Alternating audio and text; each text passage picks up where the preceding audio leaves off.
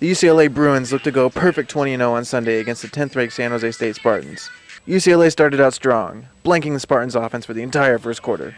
Goalkeeper Brittany Fuller kept the Spartans out of the goal with 12 total blocks for the day. It's a team effort. Defense is a whole team thing, so they make my job a lot easier, like if I know where the shot's coming from. So really it's not me, it's the team. Jillian Krause played well on both sides of the pool for UCLA, as she had 3 goals to go along with her strong defensive play.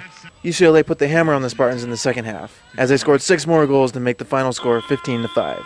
With a victory against both Stanford and San Jose State, the weekend was very successful for the Bruins, but Coach Adam Krikorian was sure to take it in stride. We're looking forward to next week now. Next week we play USC at their place. I think they haven't lost since 2004 at home. After their second win this weekend against a top 10 ranked team here at Sunset Rec, the UCLA women's water polo team will now face USC on Friday. For Daily Bruin Television, this is Tony DiCino.